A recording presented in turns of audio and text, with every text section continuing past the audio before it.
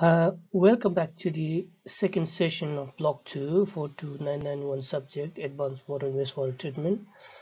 In this session, we will be discussing membrane processes for the water and wastewater treatment, types of membrane technologies, some of important terms and parameters used for membrane applications, and some of the recent developments in the membrane separation processes. At the end of this session, you're expected to understand the fundamentals of membrane processes, types of membrane processes available, and their applications for various uses, and some of the basic design calculations. Okay, membrane process is in fact a physical separation process or filtration process similar to the sand filtration that we touched earlier in session 1. But the difference with this sand filtration is that sand filtration or the multimedia filter or dual media filter, they are very thick. But membrane uses very thin semi-permeable layer that will allow only the solvents such as water to pass through while retaining the contaminants and removed from the water. The separation mechanisms involved in the membrane process include size exclusion, which means any particle or the particles of the contaminants larger than the pore size of the membrane is filtered or removed by size exclusion. And electrostatic repulsion is also another way of removing the charge particles or charged ions using membranes. The adsorption is also sometimes involved in the removal mechanism, but because the membranes are very thin, adsorption is not very significant. But as you will see that absorption is quite significant in the thick membrane such as thick filtration process such as the dual media filter, sand filter media, multimedia filter, etc.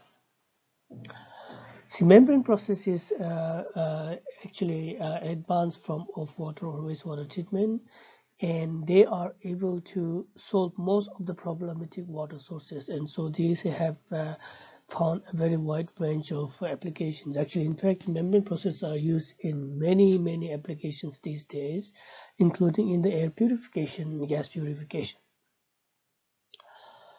Membrane process is also useful for disinfection because they are able to remove most of the microorganisms such as the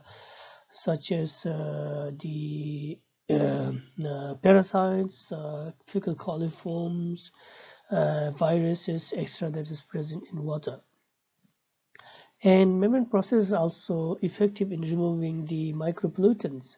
Those pollutants that are present in very minor, very low concentration, like pesticides, insecticides, maybe pharmaceutical compounds, and personal care products. All these things can be removed using membranes, of course, depending on the pore size of the membrane. Membrane can be classified into 4 major types, and they are all pressure driven process, which means the driving force to filter out the water using this membrane is the hydraulic pressure. The types of membranes are microfiltration membrane, ultrafiltration membrane, nanofiltration membrane, and reverse osmosis membranes. MF and UF are generally called as porous membranes because their pore size are quite obvious, that it can be seen through the microscope.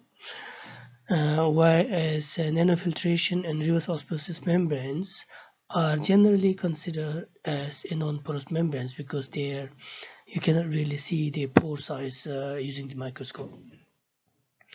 The pore size of the microfiltration is between 0.1 micrometer or 100 nanometer and 0.45 micrometer. So this is whereas ultrafiltration membrane, the size ranges from 2 to 50 nanometers, and nanofiltration pore size ranges from 2 to 5 nanometer, and whereas for reverse osmosis membranes, the pore size is considered to be less than 1 nanometer. And recently there are also few emerging membrane processes such as forward osmosis membranes, forward osmosis process, and also membrane distillation process, which is a combination of a thermal distillation process and the membrane process. This slide shows where these types of membranes, these four types of membranes, can be applied depending on the quality of the water or the contaminants present in the water, depending on their relative sizes. So, for example, if you have sand or silt particles or algae or some kind of bacteria that gives you the colloidal or suspended solid in water, then generally the filtration or conventional filtration using sand filter media or dual media filter or multimedia filter is effective and probably aided by the flocculation and coagulation and flocculation.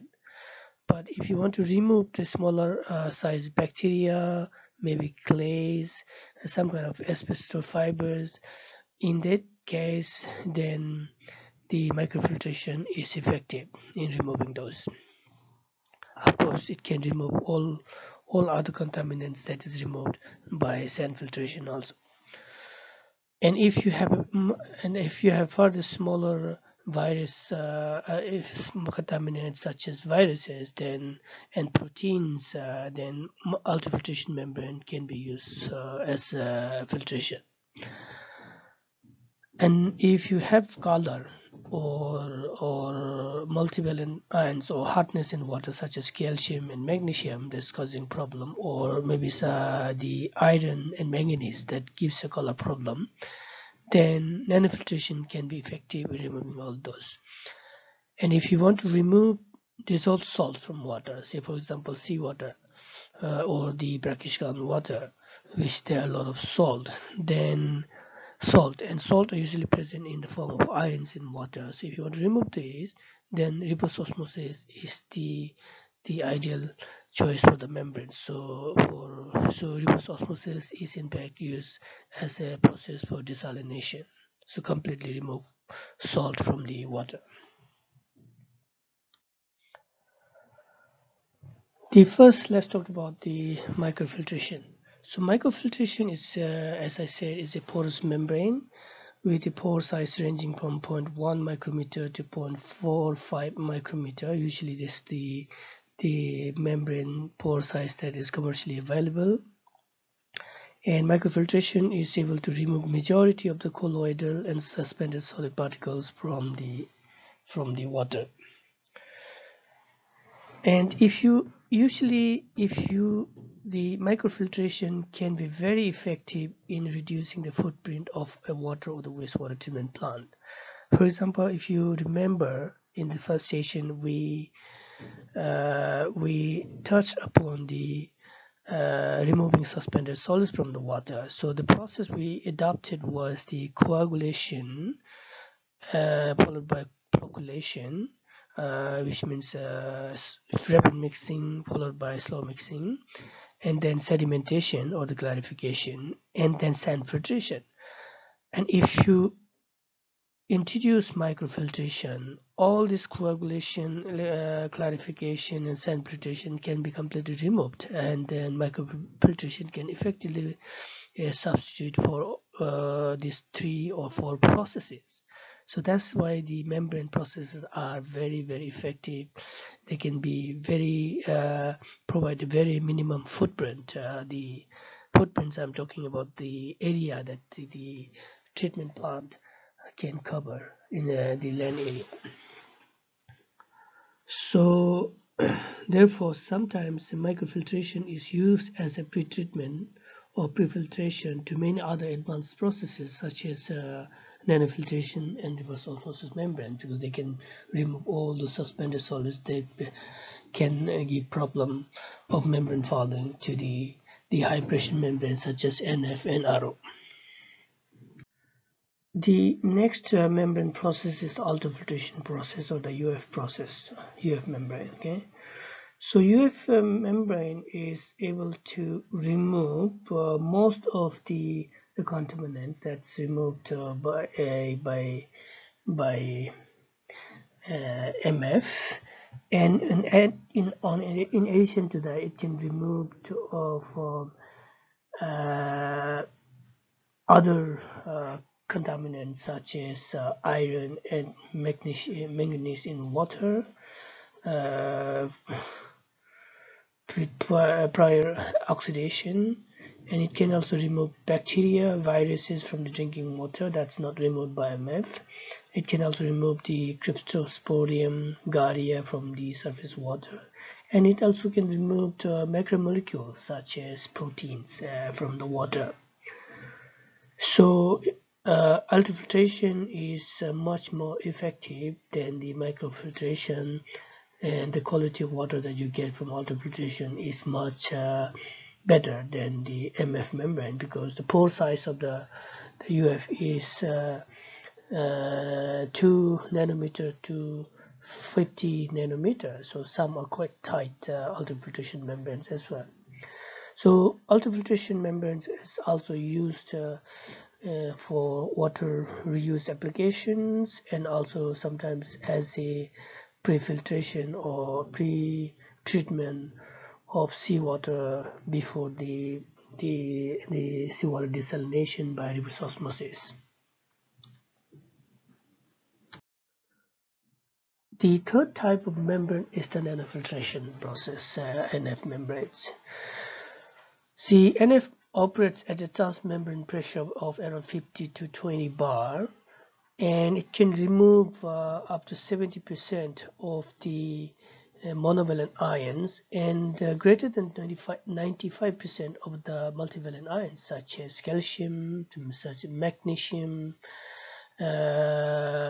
iron, manganese, etc. Because they have high valency, they can be easily removed by nanofiltration membranes.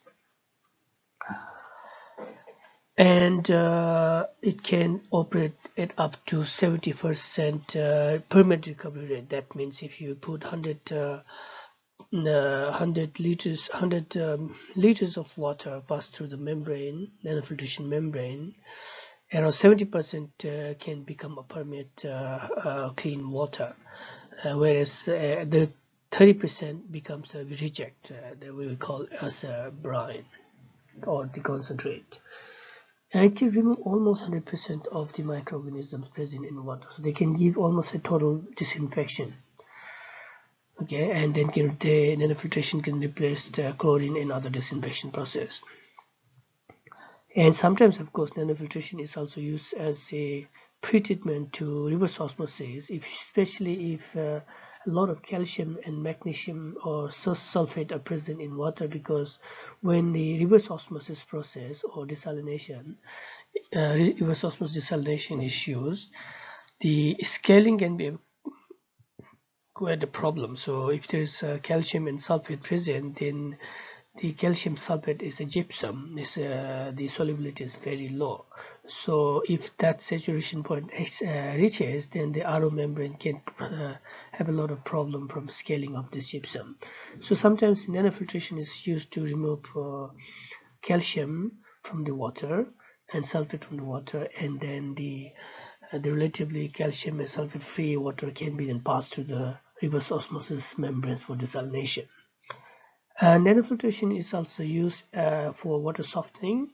If you remember, in this first session we talked about the ion exchange process for removing calcium and magnesium from water to make the water soft, right? The water hardness is caused by the presence of excess calcium and magnesium.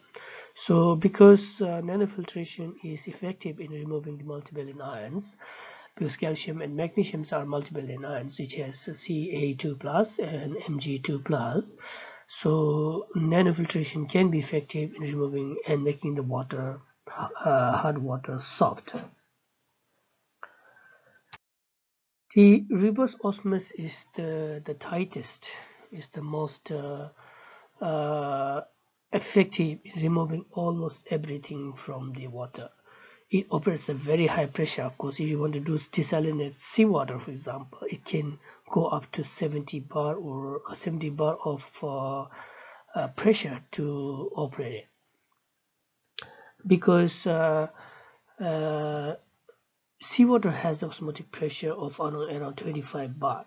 So which means if you consider if the pressure loss within the system, and then also to recover more than 50% of the water, like if you have seawater 100, and if you get 50% of that as a seawater, the fresh water, then you have to have very high pressure applied to overcome the increasing the osmotic pressure of the water as the more salts are rejected. So reverse osmosis can reject up to 99% of dissolved salts in water. Basically, usually the commercial membranes these days are even 99.7, 99.8% of salt removal, of sodium chloride removal. So it's an almost 100% removal of multiple ions. And usually seawater desalination using reverse osmosis is operated at around 50% of recovery rate. Of course, you can recover more than that, but the amount of pressure that you will have to put will significantly increase, because when you operate at higher recovery rate, the concentration of the brine will also increase, which means the osmotic pressure of the feed water will also increase. So which means you have to operate at very high pressure, so energy consumption will be significantly high. And of course, reverse osmosis will remove 100% of the microorganisms, including viruses. Usually, as I said earlier, NF and UF, NF and RO membranes are considered non-porous, and their separation mechanism is usually based on the solution diffusion model. So reverse osmosis is generally used for desalination to achieve the ultra pure water from the water containing very high dissolved salts, and also it's used for the purification of water for high quality water reuse. So for example, if you want to use the treated wastewater for various purposes, like non-potable purposes, of course, like maybe for irrigation, where the water may come in contact with the food that we eat, maybe for laundry purposes, for toilet flushing, sometimes for the cooling towers, etc. So all these, if you want to get a very high quality water for reuse, then reverse osmosis process is usually applied, and not only for seawater desalination. So as I said, the microfiltration and ultrafiltration can be used as a pretreatment to the various applications. Like nanofiltration and reverse osmosis process are very high pressure membranes, and hence their operation without a problem is very much important.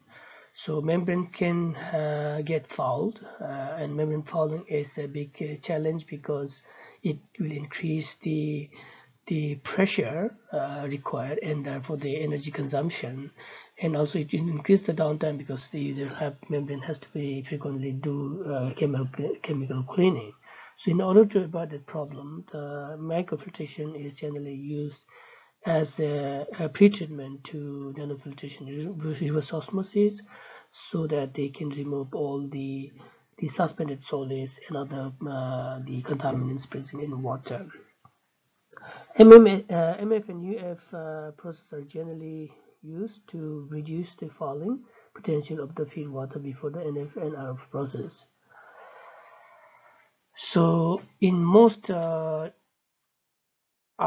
desalination plants, you will see that MF and UF are used as a pretreatment process. So this the process diagram shows the application of the microfiltration or ultrafiltration in the reverse osmosis desalination or the nanofiltration process. So there are a few key terms that is useful in the membrane process. They're often used in all the membrane processes. So the first is the feed water. So feed water is in fact the source water that is used for the treatment or for the membrane processes. Okay, so sometimes we also use the term as feed solution, especially if it contains dissolved contaminants. And permeate waters refer to the filtrate or the filtered water, or this is the clean water that is passed through the membrane. And concentrate or reject, or also brine, is the portion of the feed water that is not filtered and it is rejected by the membrane processes, and it can contain increased concentration of the solids or suspended solids, whatever is rejected by the membrane. So which means, for example, if you want to operate the membrane, usually not 100% of the water that you send through the membrane process becomes the permeate water. Some will have to be rejected. Usually for microfiltration membrane and ultrafiltration membrane, the 100% of the water, feed water, can become the permeate water. If say you can operate the membrane as a dead infiltration, which means whatever goes in has to come out as a permeate, right?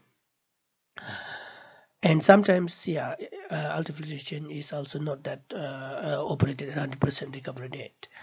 But for nanofiltration and reverse osmosis membrane, there's no way that you can operate at 100% recovery rate. So which means if you send 100 liters of water through the membrane, only a certain portion of the water becomes permeate, and the rest has to be sent as a reject or concentrate.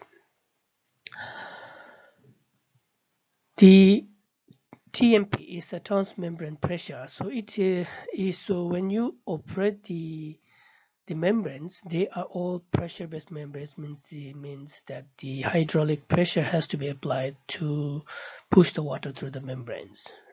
So the transmembrane pressure refers to the net applied pressure or the driving force that's across the membranes that pushes the water.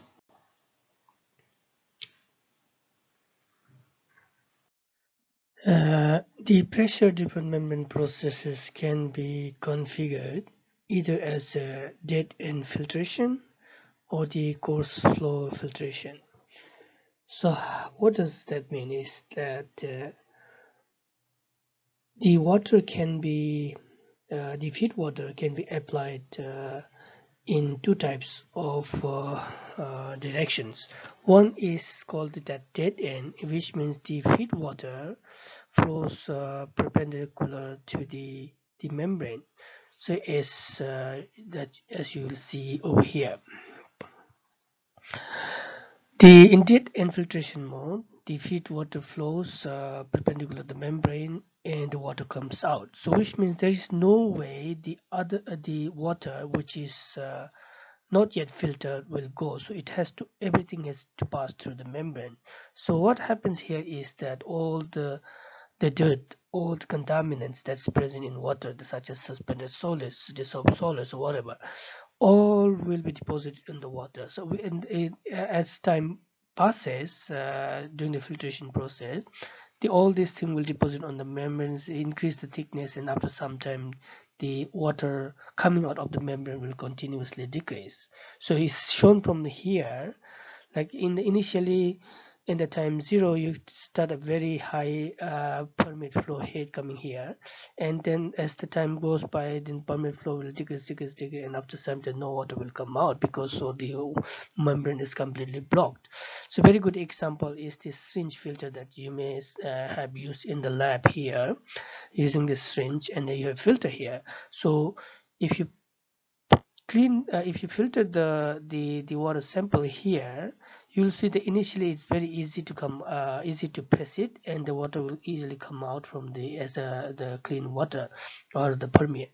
But as time passes, you'll see that it becomes harder and harder and harder, and the water flow decreases, the permeate decreases. After some time, you'll see that you have to put very high force to filter out the water, and after some time, no water will come out even if you put a lot of pressure.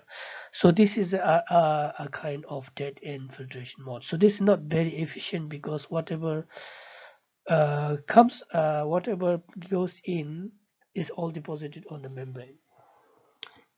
And then they have this problem of sometimes you have to clean the membrane and then again clean the membrane. It keeps on doing that. So this is a problematic. So now the people came up with an idea. Okay, now how about flowing the water parallel to the membrane, or in transverse, or in tangential, right? Tangential to the membrane surface. So you see here that instead of flowing 90-degree or perpendicular to the membrane, it is flowing, the water is flowing parallel to the membrane. So you have a pressure in both cases here. So the permeate will still come out from the membrane, but not all the water that is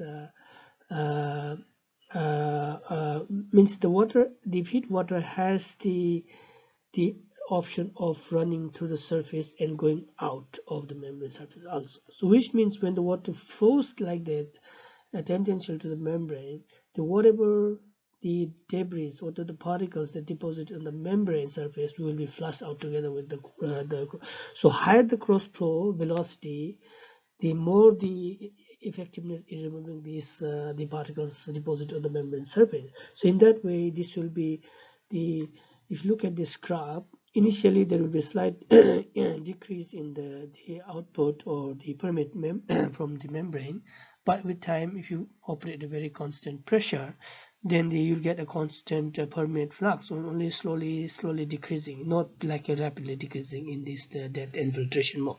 So cross flow filtration is the most commonly used in the membrane processes, in all the membrane processes, but of course in the microfiltration and ultrafiltration, sometimes the dead end filtration is still being used.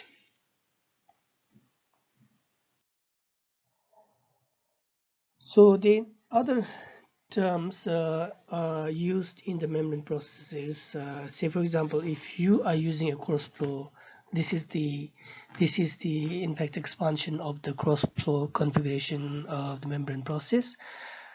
Say this is a membrane, okay, so you say this is a membrane cell, for example, and then you feed you send in the feed water with the flow rate of QF is the fuel and the concentration of the feed in the CF, and you apply the pressure here, and this is a cross flow here. So whatever is not filtered here will come out as a concentrate or the reject or the brine with the flow rate of QR and CR.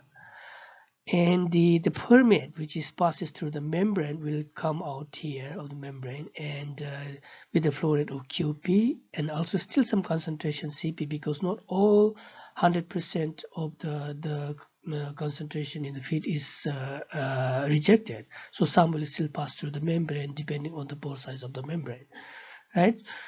So this is how the cross flow configuration is set up. So you can do some maths here, mass balance here. So which means the mass balance means this is a membrane cell.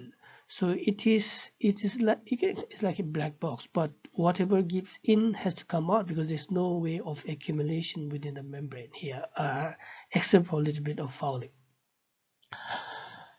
And so you can do a mass balance here. So whatever comes in from here has to be equal to whatever comes out of this box, which means this equal to this plus this. So in that way, the mass balance of this one will be in two types of mass balance. One is the volumetric mass balance, and the other one is the concentration or the solid mass balance.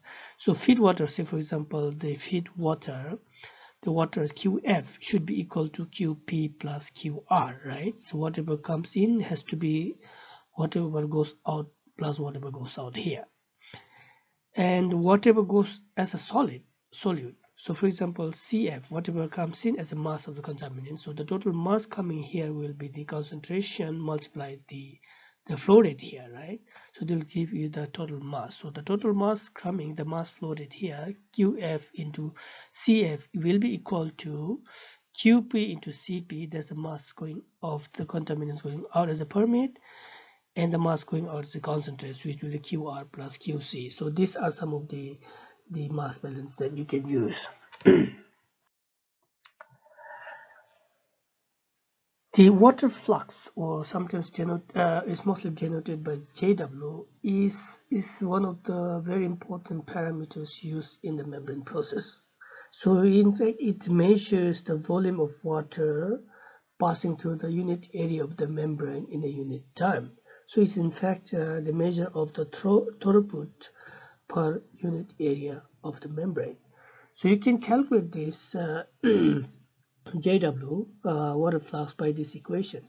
So for example, if you operate the membrane and collect the permeate, so the permeate in say certain times, for example 1 hour. So if you collect 10 liters of water, 10 liters of water in 1 hour, so this will be V into 1 hour, and area, if you use 1 square meter of area, for example 1 meter square of area, membrane area, and then the time is 1 hour, so you'll get the 10 liters per meter square per hour, right?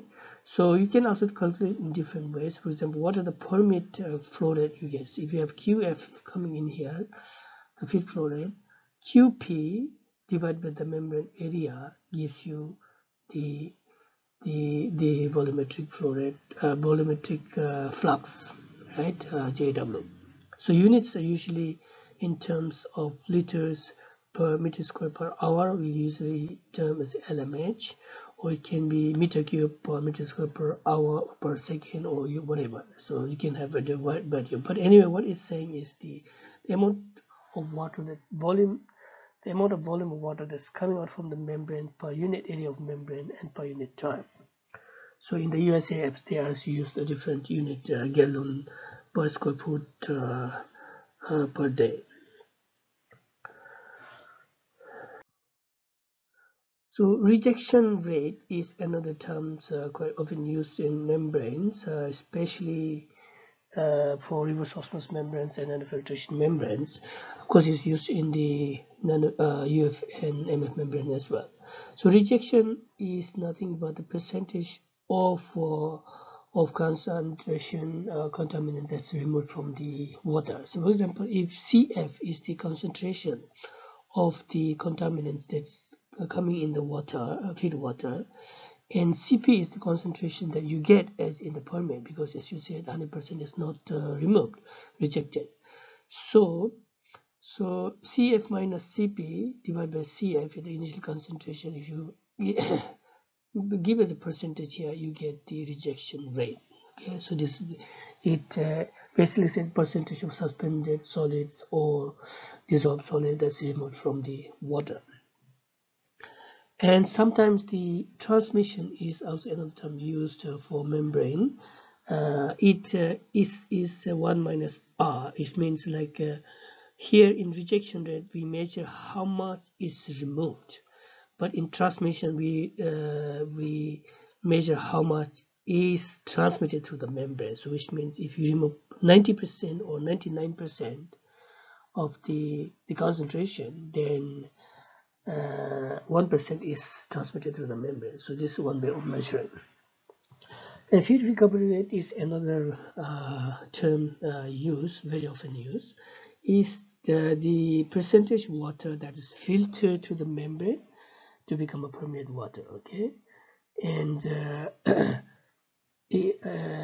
say for example, if your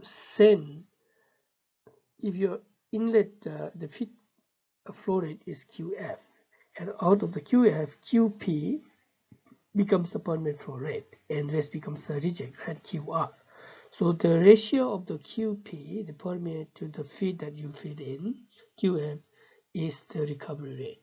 Okay, So cubic you can measure in terms of meter cube per hour, meter cube per second, liter per hour, liter per second, liter per minute, whatever. Okay, so this is, but basically you're saying volume, the flow rate of the feed and flow rate of the permeate.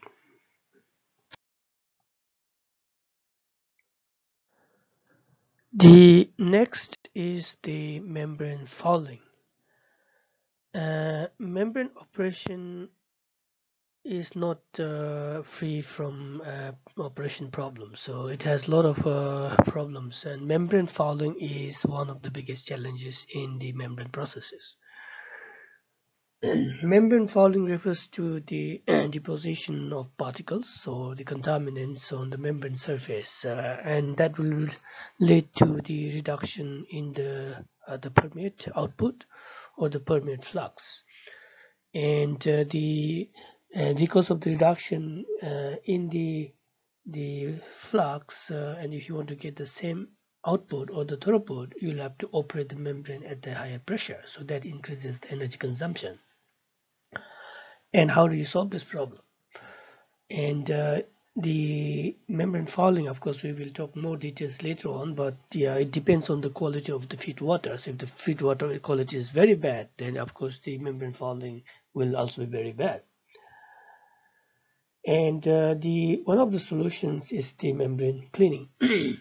And the cleaning can be done by using backwashing. So earlier when we talked about the sand filtration or the multimedia filtration, there is a deposit on the filtration surface. So you cleaned it by reversing the flow, or we call it backwash, and where we dislodge the water, the deposited particles on the sand surface, and then you scrub it off.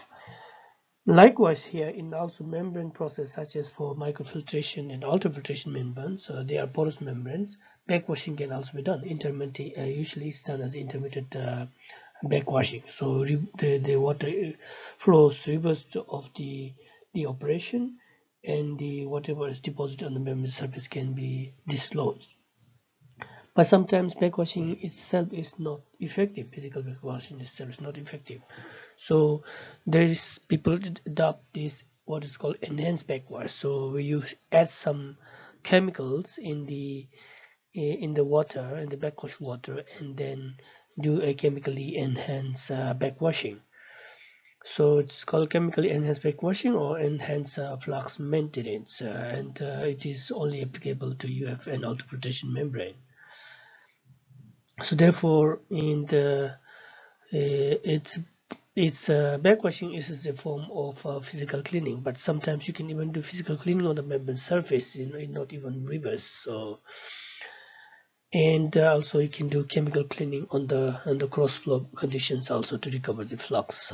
So clean in place is one of the terms used. Clean in place is actually you are cleaning the membrane at its own place, like you're not moving the membrane to other place and locating it for cleaning. It's not, doesn't happen. It is cleaning at the membrane surface at the same condition.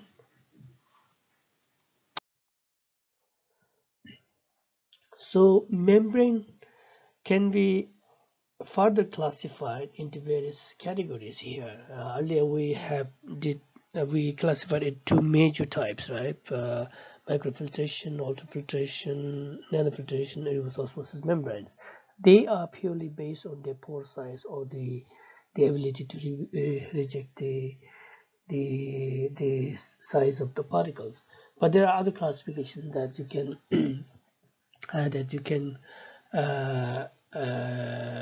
learn. So the membranes are classified based on the nature, based on their structure, based on their geometry, and based on their transport mechanism. For example, based on nature, we have synthetic membranes. So all the membranes that we use are mostly polymer-based membranes. But also sometimes it is also made of organic polymers, and also inorganic membranes are also there. Stainless steel membranes, the metallic membranes, ceramic membranes, and also organic membranes are basically made of the polymers. And the other class of the membrane is based on the structure, and we have structure which is symmetric membranes and asymmetric membranes. Symmetric membranes has, if you cut the membrane in the cross section, you'll see that it's as a uniform structure. But in asymmetric, it's not like that. In asymmetric membranes, you will have composite membranes basically, and you have a support layer which will provide a cushion to the membrane layer, and then the membrane, actual membrane that rejects the salt, for example, for the reverse osmosis membranes or the nanofiltration membranes, the rejection layer, that the actual membrane is very, very thin, say around 200 nanometers, which is around 0.2 micrometer thickness, very thin. So very thin layer of membrane has to be supported on some kind of support layer. So we have a composite membrane making the membrane asymmetry. And then based on the geometry, we can have a membrane which is tubular membranes, and you can have hollow fiber membranes, the membranes which is very thin hollow fiber, and flat sheet membranes, which is usually like a paper, right? And based on the transport mechanism, we can also consider is as a dense membrane and porous membranes. Dense or porous, non-porous membranes and porous membranes. The porous membranes are usually like ultrafiltration and microfiltration membranes, and the transport mechanism is based on Knudsen diffusion, molecular sieving, and selective surface flow, etc. So these are some of the mechanisms for filtration. But in the dense or non-porous membrane, solution diffusion is one of the transport mechanism that's being applied, and it's also to facilitate transport. Okay. These are membrane design and modules. Based on the geometry and the classification based on the geometry, we have flat sheet membranes. So you see that this is flat sheet this is the flat sheet membrane, where the membranes are fabricated in the rolls of sheet. And hollow fiber is the fiber, and inside is a hollow. It's like a tube, but the fiber diameters are much smaller than the tubular membranes. So tubular membranes, and these are quite both hollow fiber kind of thing, but the tubular membranes are much bigger than the hollow fiber membranes in diameter. So based on the structural design of the membrane, we have symmetric membranes and asymmetric membranes. Symmetric membranes, the structure are shown here. It can be a symmetric porous membrane or a dense symmetric membrane. And they have uniform pore size and thickness, and the mass transfer or the permeability of the water depends on the membrane resistance, and the membrane resistance depends on the thickness of the membrane. So thinner the membrane, the less resistance it has. So we prefer having a thinner membrane to have a higher permeability. The next is the asymmetric membrane. The asymmetric membrane itself means that it is not symmetry, right? So here, if you look at the design here, we have the different pores. The top ones are the smaller pores, and the bottom ones are larger pores. So they have not uniform pores. So same, this membrane, porous membrane, may have a dense layer on the top. Then it becomes a more composite membrane, because this is like a one unit of membrane, but this is a two layer of membrane, so we usually call as a composite membrane. So these composite membranes, if you look at here, we have usually if it is a reverse osmosis membranes or nanofiltration membrane, is usually of this design.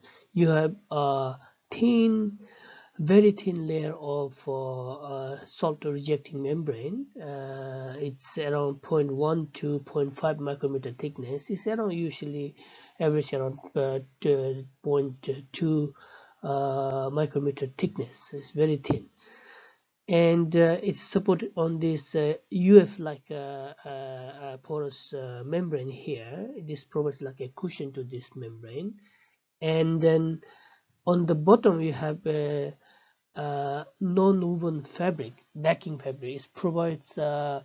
It provides a mechanical strength to the membrane, because if you have, for example, reverse osmosis membranes are operated at a very high pressure, 70 bar, 50 to 70 bar.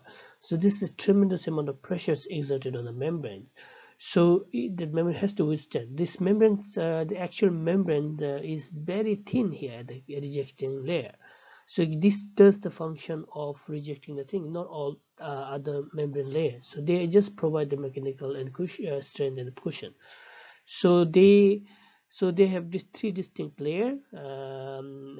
This is called support layer, which is like a UF membrane, and then we have a thin rejecting layer. We call it an active layer also.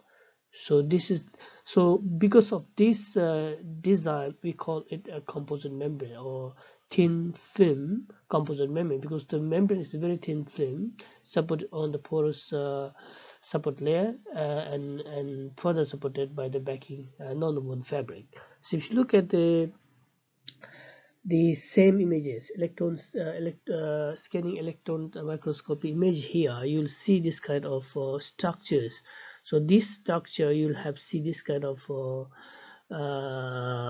design, or sometimes it's a sponge like a structure also, you can see in this area, and the bottom you will see is this the backing fabric, and the top layer is a very thin layer that you can even hardly see. And the next is the spiral wall membrane. So we have a flat sheet membrane and the hollow fiber membrane. So now how this membrane can be designed to have modules, right? So we have flat sheet membrane here, and the first one we have is the spiral wall membrane. Spiral wall membrane. You can have a different diameter of the spiral wall membrane, so as you can see from here. So this is how it is designed. The membranes there is a core tube here, and the core tube and the tube has a hole inside, so that water can go in inside the tube. Okay, so and then several number of leaves of membranes are wound spirally wound around this core tube. Okay, and between each membrane there's a spacer, this kind of spacer, where this allows to provide a gap between the two membranes so that it becomes a channel. So on one side of the membrane, which is the active layer side of the membrane, which has the very thin layer membrane, that the feed water will flow through that. Okay, and then other side, on the support layer side, will be the permeate water flowing. So we have to have a gap for the water to flow, right? So that's why we have to provide the spacer. So you have this kind of design here and the spiral one. So this the figure below at the bottom shows further how this membrane is designed. And this membrane element, the spiral wall element, is now uh, inserted into the housing. So it's called housing. So you have a very long housing, because this membrane has to be subjected to pressure, right? So you cannot subject to pressure like this, because this membrane is just the element, and they are usually surrounded by this plastic sheet, so they cannot withstand high pressure itself. It's not designed to do like that. So now you have to put it in the housing here. So sometimes the up to 8 elements can be fit in one housing in series. Okay, so you put it inside here, and then they are connected serially. So what happens is the feed water will flow parallel to the membrane here, like this, parallel, and come out as a concentrate at the other side, or the reject is concentrate. And when it goes through, and when the pressure is subjected to this pressure vessel, also housing is also called pressure vessel, then the water passes through the membrane because of the pressure, the driving force, and then the permeate water reaches on the support layer side, and then the water spirally goes through the membrane and finally reaches the core tube, and then it comes out as a permeate here. Okay, the permeate. So in the spiral one element, membrane element, the feed water flow tangential to the length of the element, whereas the permeate flows spirally along spirally circular to the membrane element, and then finally comes out from the core tube as the final permeate. Okay, so you can refer to this video. You'll see this this video from Aeronautics give a very good animated video of how the membrane elements are designed, membrane is designed, and how elements are designed, and then it can be put into housing and how it is used.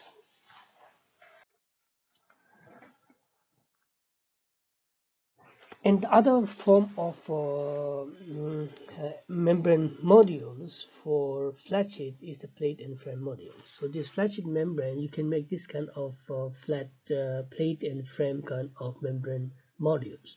So and all this will be stacked together. Okay, so all this stick will together to form this kind of plate and frame membrane module. So usually this type of plate and frame modules are used for submerged application like membrane bioreactor. Of course, hollow fiber membranes, you will see later on that hollow fiber membranes are also used for submerged membrane bioreactor.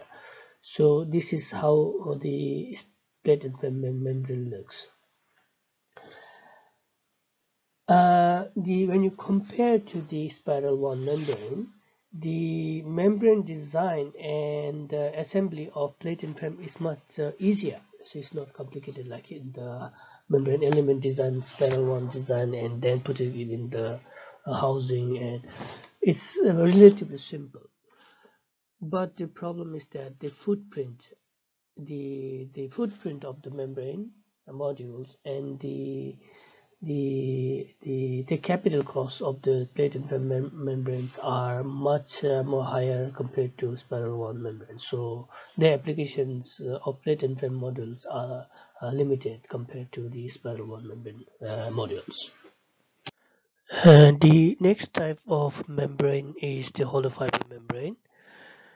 And the hollow fiber, by name itself indicates it's a fiber with a hollow inside.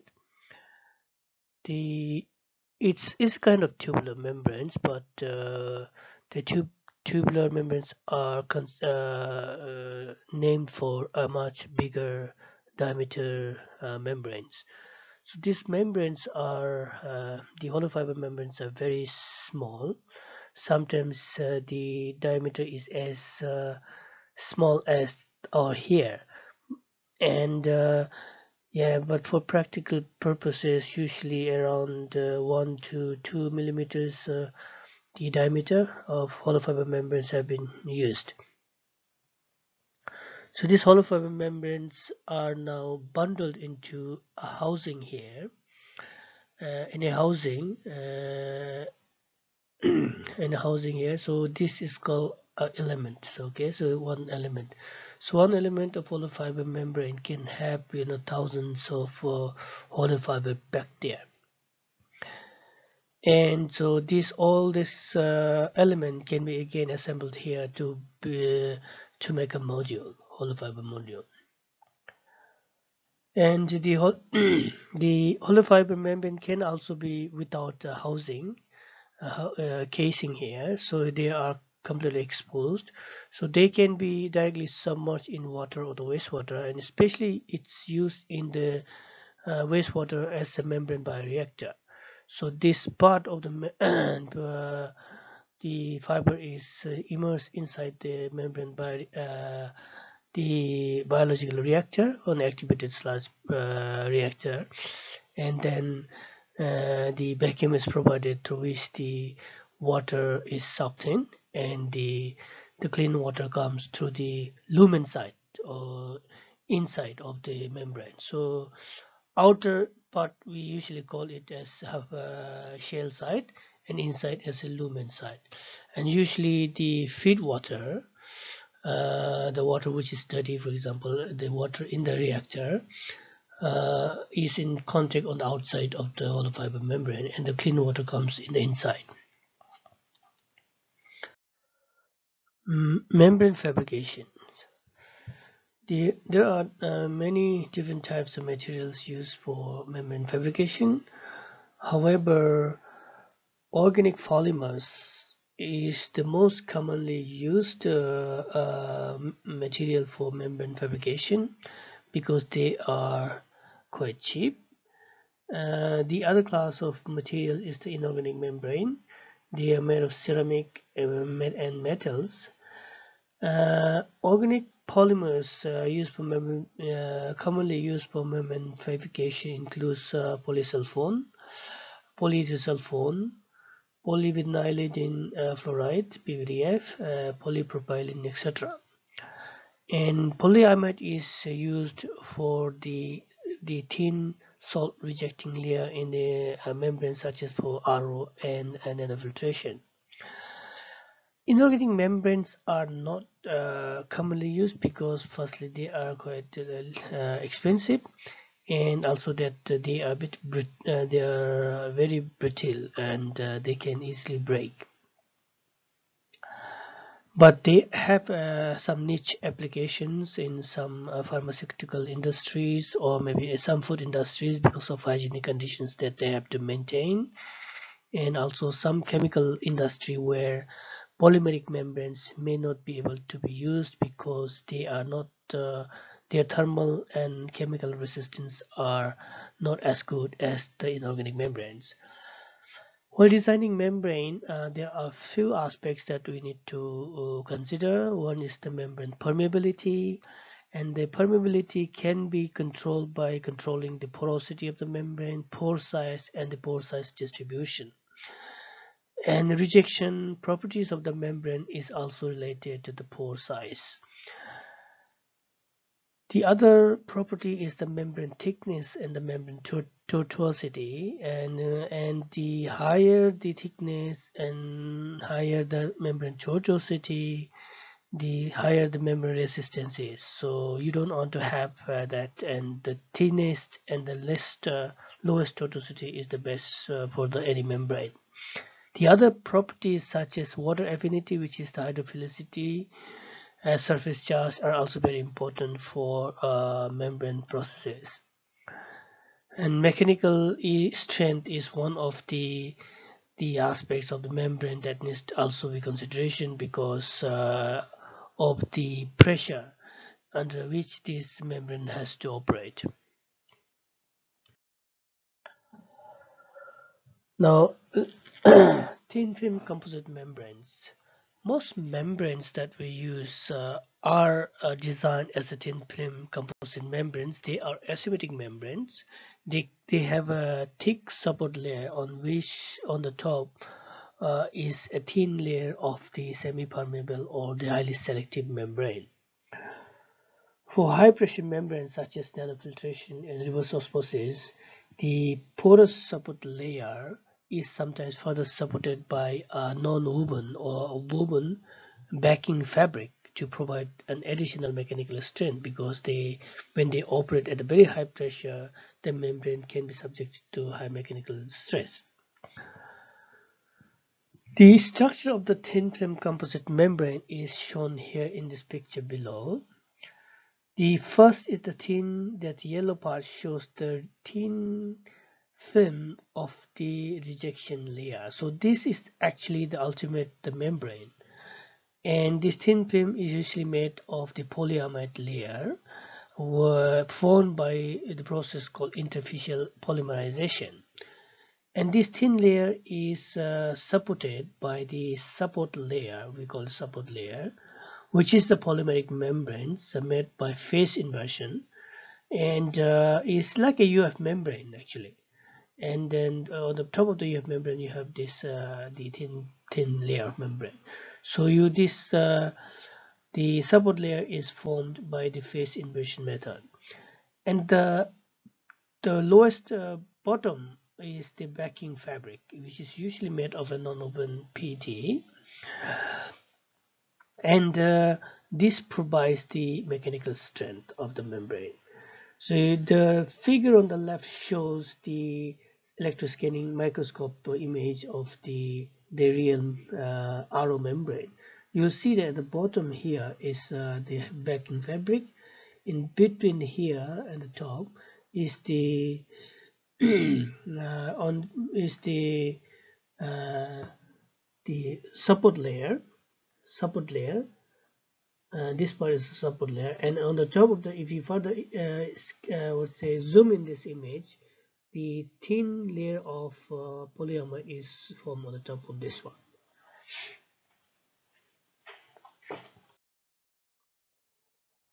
So interfacial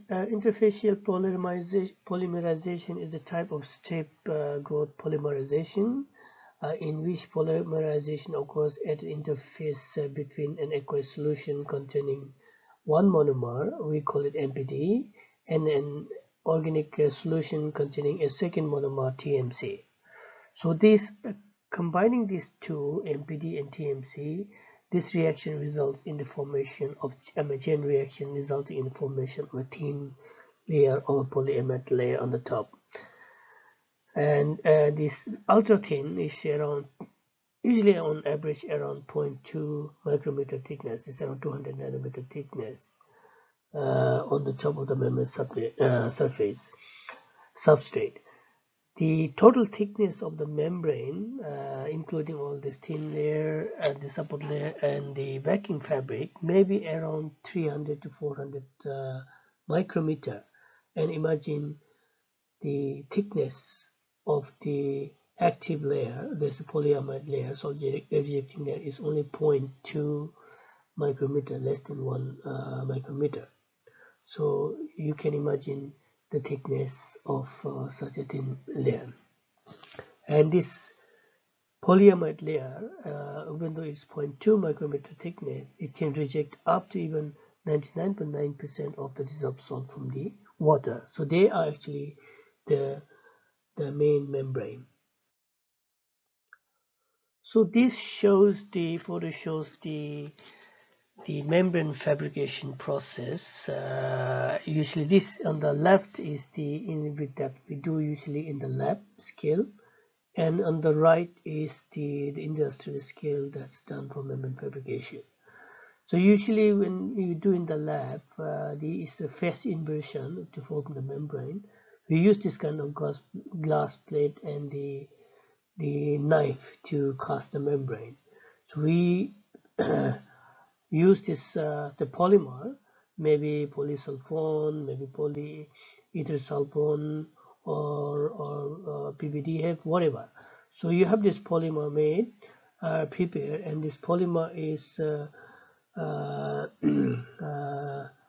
put it on the glass plate, and the knife will cast. I mean, and it is, you can adjust the thickness of the knife, and then it will once you cast it on the plate, the glass plate, then you just immerse in water, and then there's the membrane will be formed. So these are the industrial scale.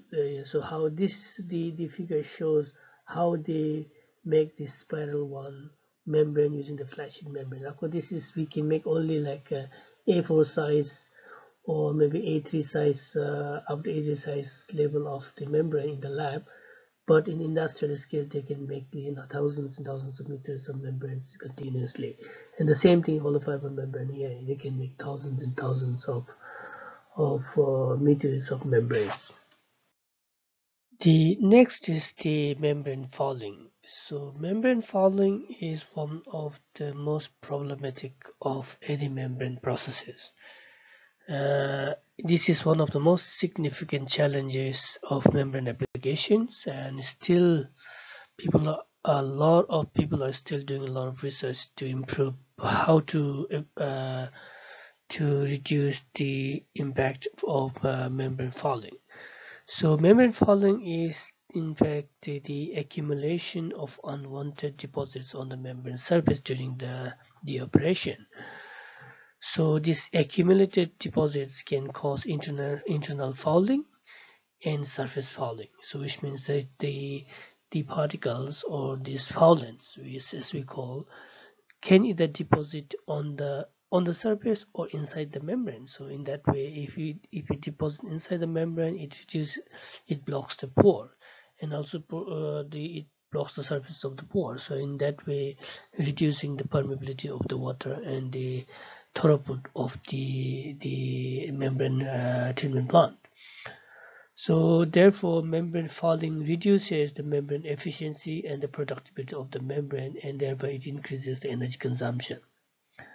So membrane fouling is one of the major challenges of any membrane processes. If you look at these pictures here, these pictures really explains the extent of the problem during the membrane operations. You can see that so much of the dirt can be seen on the membrane. See, so this shows the extent of the problem in the membrane applications, and the picture really shows the microscopic images of the foulant that's deposited on the membrane surface. So this completely blocks the membrane.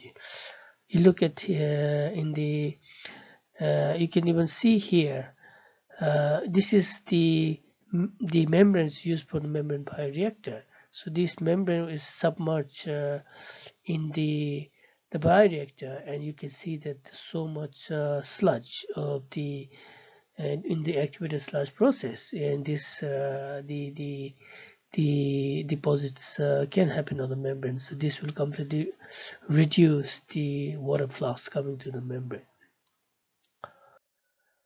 So there are several types of fouling. So, but broadly we have categorized into three classes: inorganic fouling, organic fouling, and biofouling, biological fouling. So inorganic fouling is related to colloidal fouling also. Say for example, you may have silt, you may have colloidal particles, inorganic particles, suspended particles, or say mostly it's silica particles. So this can cause membrane fouling. And this another the problem in inorganic fouling, we call it membrane scaling. This is mostly related to the precipitation of the ions or the compounds on the membrane surface. For example, if you are operating a reverse osmosis membrane and you are say desalinating groundwater, for example. So groundwater may contain a lot of calcium, and may contain a lot of sulfate as well. So the presence of calcium ions and sulfate ions together, when the water is filtered through the reverse osmosis membrane, the calcium and sulfate ions are rejected on the membrane surface. So as the rejection occurs, their concentration at the membrane surface increases. In that way, because the solubility of the calcium sulfate is low, then this the precipitate and the scale will form on the membrane surface. So this picture shows here, the microscopic image shows the thick layer of scale gypsum formed on the membrane surface. You look at this here. So this will completely block the membrane and scale the membrane. So in that way, the water flux will significantly reduce. So the scaling may be also because of the calcium phosphate or the magnesium phosphate, or maybe calcium carbonate or magnesium carbonate, silica. All this can contribute to scaling. The other one is the organic fouling. So organic fouling is because of the presence of organic matter or dissolved organic matter in the water, feed water, for example. So if see the natural organic matter such as humic acid, fulvic acid, it can be present anywhere in the natural water, even in nature. So it will be there in the sea water as well.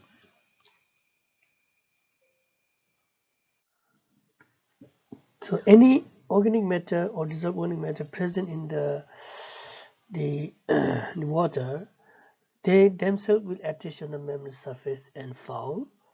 And besides that, this organic matter will act as a fruit. for the bacteria and other microorganisms, and these microorganisms can stick on the membrane because there's a food source, and they can further accelerate the membrane fouling.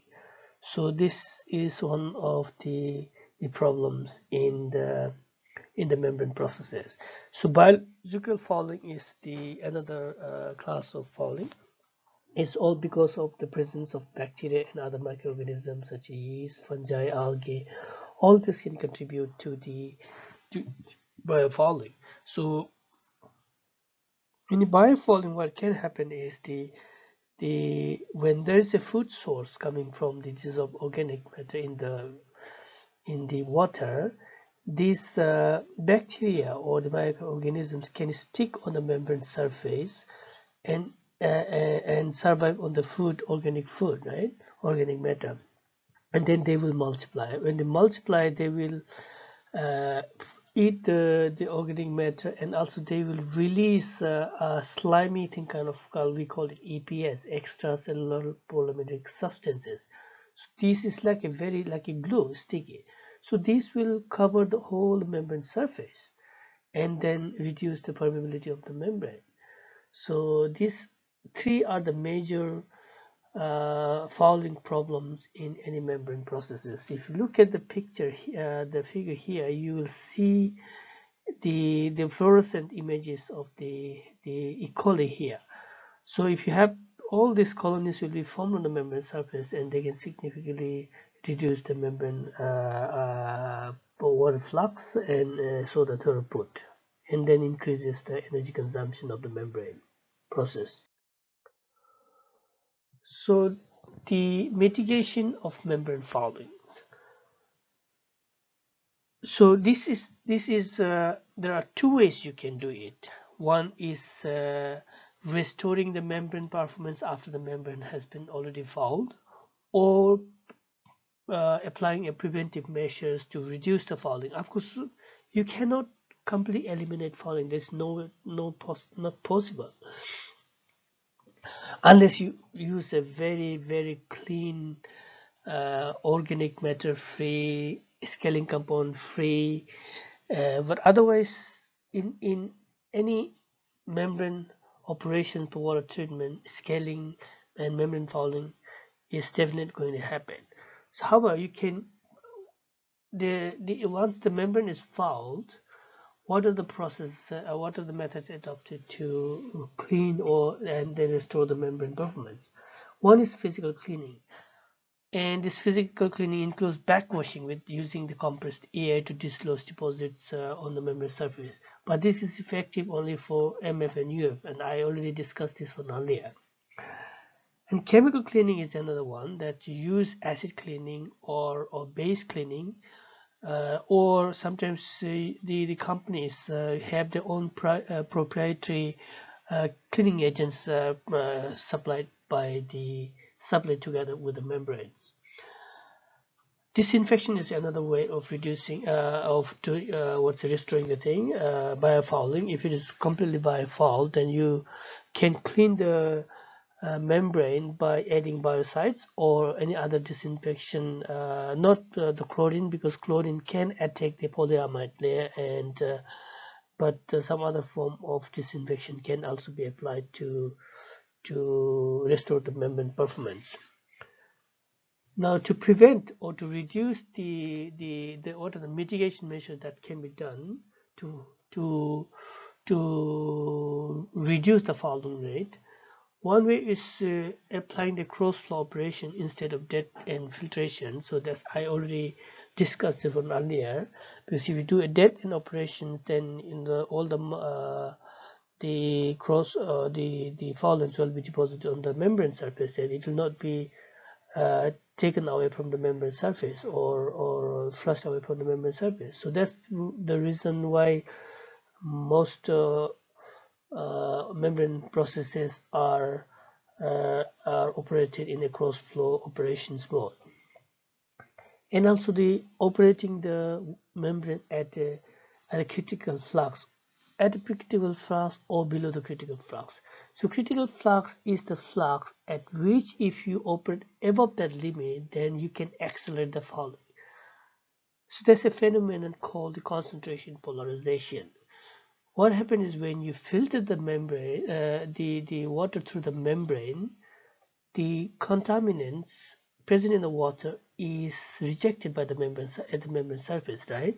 So at the membrane surface, the concentration of the pollutants or any other the particles present in the water, the concentration suddenly increases at the membrane surface. So when it increases, the following occurs. So if you operate the membrane at a very high flux, then this concentration is even going to increase much. So that's why if you operate at a very high flux, the membrane fouling will shoot up. The fouling rate will increase, and within a very short time, your membrane will be completely fouled. So instead of operating at a very high flux, at a high pressure, it's better to operate at a lower pressure, at a lower flux, but the fouling rate can be, and the membrane can be operated for a very long time without much impact of fouling. So addition of biocidal or this biocidal can also prevent membrane fouling. Pre-treatment of the feed water is one of the most adapted approach in seawater or any other desalination process. Pre-treatment includes involves removing all these foulants from the water. So, for example, if organic fouling is the problem in the reverse osmosis process, then what we do is you treated the water in such a way that you can remove as much as possible the organic matter from the water. In that way, organic fouling can be prevented. And if organic matter is not there, then it also reduces the chances of biological fouling as well. And the other one is to optimize the membrane cleaning efficiency. Let's do some basic membrane calculations. So this there is a question here. The question says a membrane unit has an effective membrane area of 20 square meter.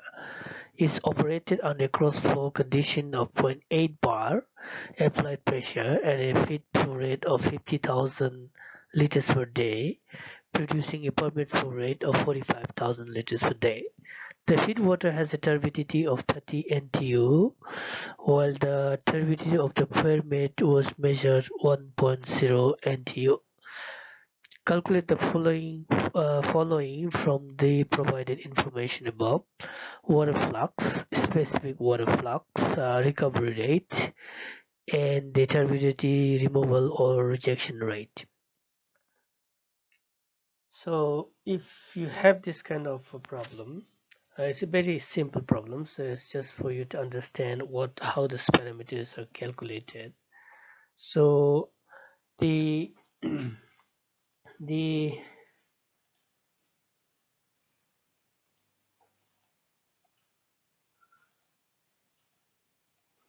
the this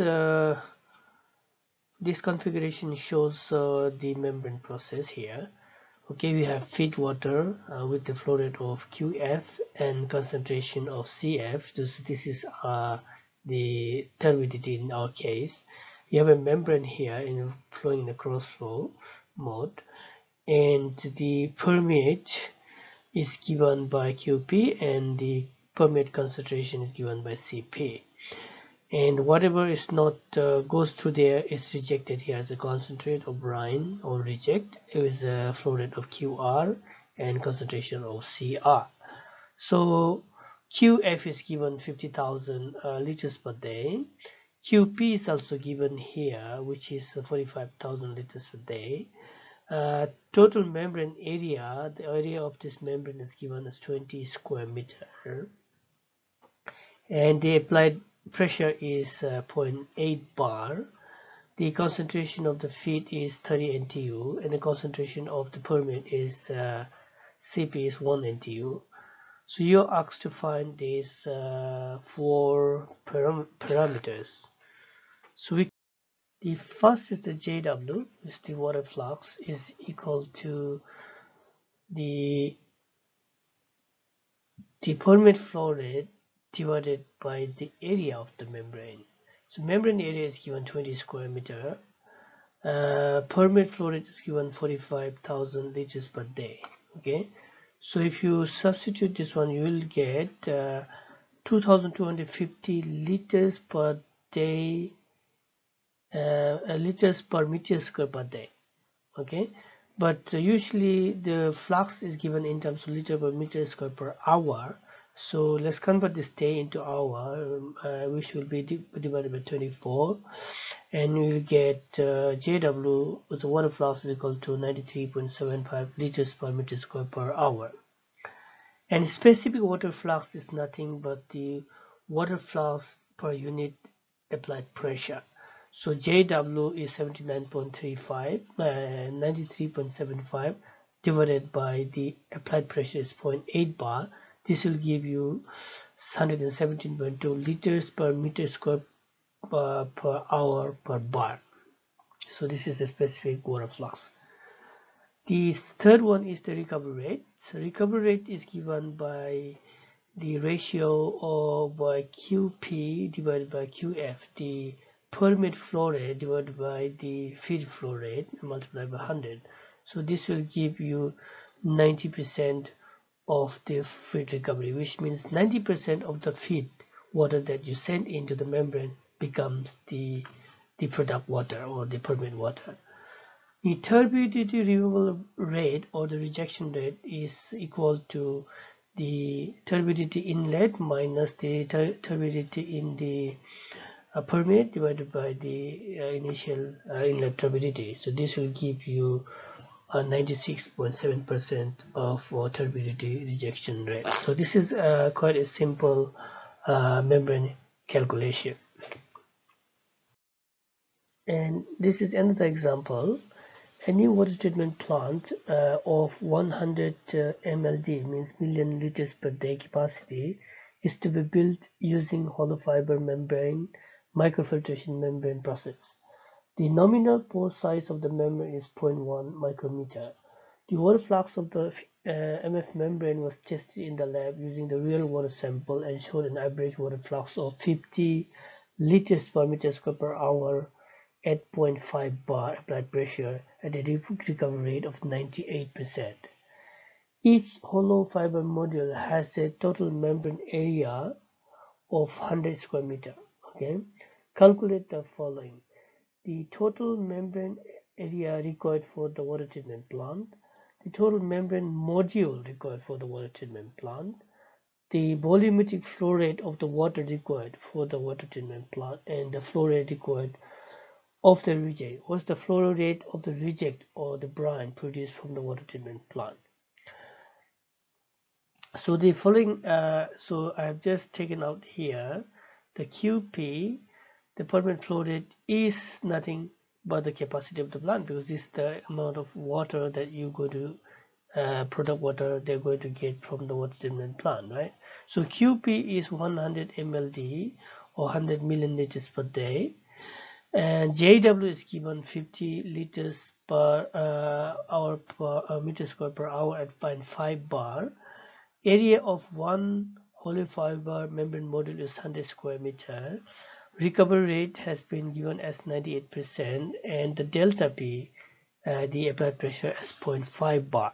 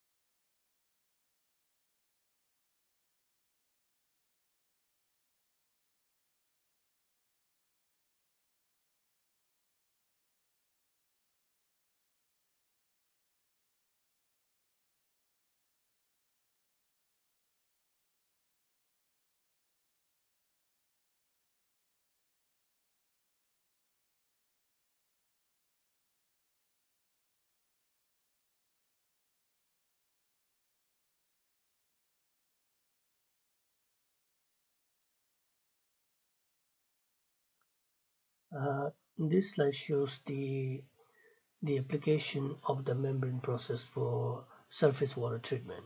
So this the figure above shows the conventional water treatment train, the surface water treatment train. This was discussed in the session 1 as well. And then you have all this all these unit processes: bar screen followed by grid chamber, then you have a flash mixing or the rapid mixing, flocculation for rapid mixing for coagulation, followed by flocculation, which is slow mixing, and then sedimentation, and followed by filtration, right, and then disinfection, and then supply to the distribution system. So this is the conventional treatment system. How about the below shows the what are the unit processes in a conventional treatment plant can be replaced by the membrane process. You will see that after the grid chamber, if you apply this microfiltration or ultrafiltration, you don't need the coagulation, flocculation, sedimentation, and filtration. So all these four processes can be simply replaced by the membrane filtration. Okay, membrane processes, either ultrafiltration membrane or microfiltration membrane. And water that's used collected, clean water collected in the tank, it can be used for backwashing. So you put after that you add the disinfection and then supply to the distribution network. So you get significant saving in the footprint of the water treatment plant if it is applied with the membrane technology. So that's the advantage of the membrane technology. And if you have of water containing a lot of microorganisms such as cyst, oocyst, bacteria, partial virus, and if they are to be removed partially, then you can use microfiltration of ultrafiltration membrane. For example, if you use microfiltration membrane here, then before you distribute, you need to do the disinfection, right? So because this may remove only partially some of the larger bacteria, but may not be remove virus. But if you use ultrafiltration membranes, then yeah, most of the virus can also be removed, except for a few species. And then after this permit before distribution, then you can disinfect the ultrafiltration or ozone. But if you're doing ultrafiltration and ozone, there will be no residual disinfectant left in the distribution system. So that's why you have to have a disinfection again addition such as chloramines or chlorine, so that you can have a residual disinfected within the distribution system to prevent reinfection. And if other way could be to use the chlorine itself or chlorine dioxide or chloramines and supply to the distribution system with some residual chlorine. So these are some of the various options that you can do using MF or UF for water treatment. There are a few other advanced treatment that we can think about using membrane processes for water treatment, surface water treatment. So you may have coagulation, sedimentation, ozonation, then followed by sand filtration, and after sand filtration you can have a nanofiltration. And nanofiltration is basically to remove dissolved organic matter that's present in water, because the coagulation, sedimentation, ozonation may not remove all of them. And also nanofiltration can be useful for the removal of the what do you call the magnesium and calcium, the hard that causes water hardness, right? So this can be applied here. And after that disinfection, then you can supply it to the drinking water supply network. And the same thing you can repeat here, but instead of sand filtration, you can even use the microfiltration. So microfiltration can provide better water quality than the sand filtration. and then followed by nanofiltration, disinfection, and then supplied for the drinking purposes. So nanofiltration will also remove the dissolved natural organic matter or the water softening. So these are some of the application of the membranes for or surface water treatment. Reverse osmosis process is not generally used for the surface water treatment because of the relatively clean water, and also that the target is not the dissolved solids or dissolved ions. And reverse osmosis is mostly used for desalination purpose.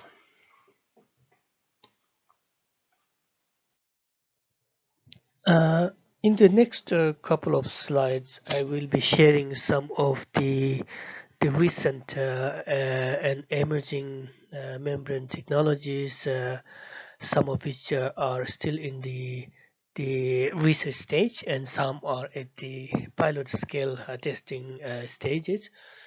So this includes the reason why such new membrane technologies are emerging is because of some issues with the current technologies. For example, if you want to apply reverse osmosis technology for desalination of seawater, we have in fact now the most advanced reverse osmosis seawater reverse osmosis desalination all over the world.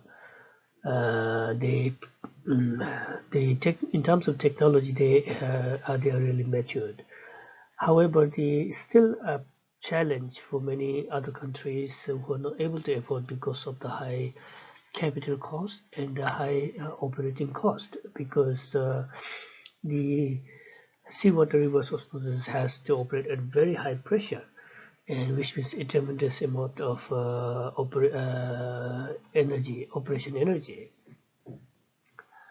Then also because they have to be operated at high pressure, the materials that they use for pipeline has to be also very high grade, and using stainless steel and other high grade materials. So this increases the capital cost also. Membrane fouling is another problem. This reduces the permeate loss, increases the energy cost, and also the chemical cost of the cleaning plant down level. So we still have the issues. So in order to overcome this issue, people are working on to find new ways of alternative form of membrane processes. So the one is the engineered osmosis. They include forward osmosis, pressure retarded osmosis, and pressure assisted osmosis. Then we have membrane distillation, membrane capacitive deionization, electrodialysis, reverse electrodialysis to regenerate energy. But I'll be briefly talking about the engineered osmosis and membrane distillation. So one of the reasons why reverse osmosis consumes a lot of energy is because it has to be operated at using high pressure. Because if you the seawater has osmotic pressure of around 25 bar, so you need to apply at least 25 bar to get the water, more than 25 bar to get the water out of the tank to overcome the osmotic pressure. So usually it operates at around 25, 60 to 70 bar to get about 50% of the water, the recovery rate of around 15%. So because of that reason, there's a lot of energy consumed. So we want looking at something where we can get water with minimum pressure. So non-pressure membrane. So forward osmosis is one the process based which is a non-pressure process, and this FO is based on the natural osmotic process. The figure here below we explain the difference between forward osmosis and reverse osmosis. In reverse osmosis, what we do is you have a seawater, and we have a membrane here that allows the only water to pass through and retain the salt. So you put a very high pressure here, and this pressure using as a driving force, the clean water passes through the membrane, and you get a clean water on that side, and they concentrate on each side. So this is the peculiar process in reverse osmosis. But in forward osmosis, what we do is, for example, we use the natural osmotic process, the idea of natural osmotic process. We have seawater here and the clean water, or maybe water with less concentration, said salt on the other side.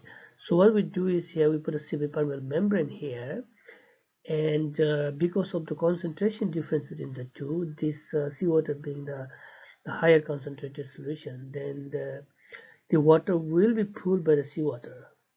The clean water from here will be pulled using by the seawater because of the osmotic driving force, and then this becomes diluted, right? It will become diluted, and after some time it will stop when the equilibrium reaches. So this concept is exactly what happens in our living cells, because you know that osmosis is the movement of water from one side of the membrane to the other side of membrane until the concentration is equilibrium, right? So this is same concept has been engineered here. So what we tried to do was to, okay, how we can apply this one to desalinate maybe seawater or wastewater or the brackish groundwater. So taking advantage of the natural osmotic process, we use here a very high concentrated draw solution, and any water sources which is saline water sources, maybe even wastewater here, and when both pass through the membrane, because this has high osmotic pressure, the clean water from the other side will be pulled through and then this get diluted, and once they get diluted, you can be processed using low pressure or low energy process here, and to recover this draw solution and then keep recycling and recycling again. So in the process you get clean water for drinking. The success of this FO desalination of course depends on how much energy is consumed for separation of this process. So far we have been struggling to find the best kind of draw solution here where it can be easily separated with minimum energy. So people have been using ionic solutions. People are using of course sometimes even they use the same sodium chloride draw solution as a draw solution, and sometimes they use even nanoparticles, magnetic nanoparticles in draw solution, because it can be easily recovered by magnetic forces. So there are so many ideas have been thrown around, but still making it practical has been a challenge so far. So so if but the FO can be very ideal if you don't have to really worry about the diluted draw solution and having to recover, because that still involves energy. But the idea here we got was, okay, if you in agriculture you require a lot of water for irrigation, right? And if, say for example, if you don't have fresh water and what you have is only brackish water, then how can we use this one to this FO process to desalinate and get clean water for irrigation? So you'll see that in the farming, the lot of fertilizer is used. So if we use this fertilizer to concentrated fertilizer to extract water by FGFO process, uh, then we dilute this fertilizer solution, and if it's dilute enough, we can use it directly for fertigation. So you don't have to separate it again, recycle it like that. And that this avoids the need of the separation process. So we found that this is quite ideal for irrigation. So we call it fertigation, means it's fertilized irrigation, because this water contains fertilizer in dilute form. And you still require some energy for pumping to bring it in contact with membrane. So solar energy and wind energy can also be used. So this was actually, in fact, the work during my PhD, and we tested this process at the pilot scale level in one of the gold mining site in New South Wales. We still have this pilot plant in UTS, and we set up this one, installed this one in the mining, because they produced saline water from the mining activities, coal washing, and we desalinated the water using the FTFO process and test fertigation of tough grass, and tomato plants were carried out, and we found that this technology is suitable for or technically feasible for growing the crops. The other application of FTF process was for the treatment of wastewater and then use it for irrigation of the urban farming or this kind of green buildings. So in you will see that in the session 3, membrane bioreactor is one form of advanced treatment, and here we want to replace this normal UF based ambia with the osmotic ambia, and we use fertilizer as a draw solution and extract this water, dilute the water from the bioreactor, so in the process treating the wastewater, and dilute it in the fertilizer solution, and then apply it to the ornamental plants or the urban farming for irrigation purpose. We even tested this concept in the growing of the pak choi in collaboration with the Royal Botanical Garden in Sydney, and we found that it's very suitable for growing the vegetables. And osmotic power is another application of the engineered osmosis. See, when seawater and the river water mixes, this gives free energy of mixing is produced. So you want to exploit that to generate osmotic power.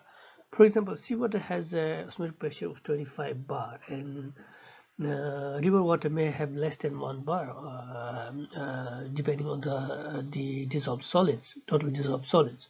So 25 bar is equivalent to around 250 meters of water head. So which means, if for example, if you have freshwater river water and a clean river water and the seawater separated by a membrane here, then because of the osmotic pressure of the seawater, you can increase the you will pull the water from the fresh water, dilute the seawater, and raise its level up to, theoretically, up to 250 meters it can go up.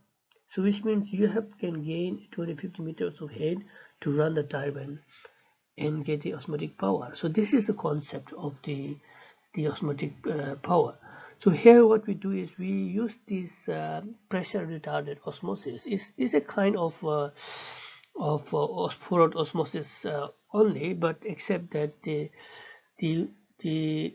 pressure, certain amount of pressure is applied on the draw solution. So for example, if you have this explains here, this figure explains here. So you have salt water here, okay, and it's passed through one side of the membrane, and you have river water or fresh water on the other side of the membrane. So because seawater has high osmotic pressure, the clean water from the river water will be pulled to the membrane, and then in the process what happen is you try to put a little bit of pressure on the other side, on the draw solution side, and when you put the pressure, it will try to retard the water coming from the freshwater side, but because of the osmotic pressure difference, the water keeps coming, and when the water keeps coming, if you try to push that, that produces that energy, that extra energy, and you can run the turbine to generate electricity. So this is the concept of generating osmotic power. So we still our group is still working on this, and quite a number of people around the world are working on this application. The another one is the membrane distillation. So this is basically a combination of the thermal and membrane process together. When you heat the water here, for example, the water has a partial vapor pressure, and if on the other side you have a cold water, and so there is a temperature difference between the two, and in between is the membrane. So the membrane has a specific properties. It has hydrophilic properties, which means it doesn't allow the hot feed water, say for example seawater, to come in, to pass through the membrane, but it only allows the vapor to pass through, because the vapor is created because of the vapor pressure difference between the hot water and the cold water on the other side. So this temperature difference creates a vapor pressure difference, and this vapor pressure difference works as a driving force for the water vapor to pass through the membrane and condense here, and then you can collect as a permeate. And theoretically, this can, because only vapor can pass through, theoretically it can reject 100% of the salt. But of course, sometimes there's a problem, because the membrane, after some time, even though it's very hydrophobic, after some time it can weight the membrane. If the membrane gets weight, then of course then the salt water can pass through, and then you get the salty water on the other side. So this is a bit of problem. But the advantage of this is that in normal distillation, you have to heat this water to 100 degrees Celsius at least to get steam, and then condense this steam to get clean water, right? But here you don't have to heat up to 100 degrees Celsius. You can heat up to 60 to 80 degrees Celsius, and that's enough to achieve that vapor pressure difference here, and then conduct the membrane distillation process. And the advantage of this is that it operates at very low pressure. So this is one of the recent developments, but the problem is that still the membrane is susceptible to fouling, and once it's fouled, then it can wet the membrane and then loses its hydrophobicity, and then the water the rejection will decrease. And the membrane plays a very important role in all this membrane process, whether it's forward osmosis, whether it's reverse osmosis, whether it is membrane distillation. So that's why we are also working a lot in this area, doing research, and we are making membranes. We are also making flat sheet membranes. We are making hollow fiber membrane. Also making we are making all the sort of membranes. Electrospinning is another interesting technique for the fabrication of flat sheet membranes. They are quite advantageous because they are able to fabricate membranes which are very thin and very high porosity. And this is as I said earlier, the objective of the membrane is to make as highly porous as possible and as thin as possible, because and if you have thin and highly porous membrane, then the mass transfer resistance is low, and then you can have high permeability and a better transport uh, properties, and then you can have high flux. So the electrospinning is used in our research for the fabrication of forward osmosis membranes, pressure retarded osmosis membranes, and the membrane distillation. But however, because because when you apply it for a little bit of pressure-based membranes, such as pressure retarded osmosis for osmotic power generation, they are a bit challenging because of the low mechanical strength. So the approach used here is that you put the polymer in the syringe here, and there is a collector drum here, which is on the ground, and high voltage, and because of the very high voltage difference between the nozzle and the ground here, the polymer automatically jets out of the nozzle here, and in the process nanofiber something like 100 500 50 nanometers to 100 nanometers of microfiber is formed, spinning is formed. So when the drum rotates, all this fiber is collected on the drum, and finally you get a flat sheet membrane. And so either you can use this membrane as it is for some purpose, or that you can use this on a support layer to make membranes. So this technique has been applied for various other membrane applications, but in our group we are working on developing forward osmosis membranes and membrane distillation.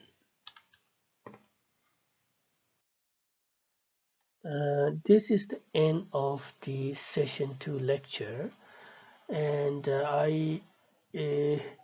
we have one more session left, session 3. So session 3 will be, please tune into other recorded video for the session 3. So in the session 3 we will be covering the wastewater treatment processes, mostly on the conventional activities, large process and the membrane bioreactor.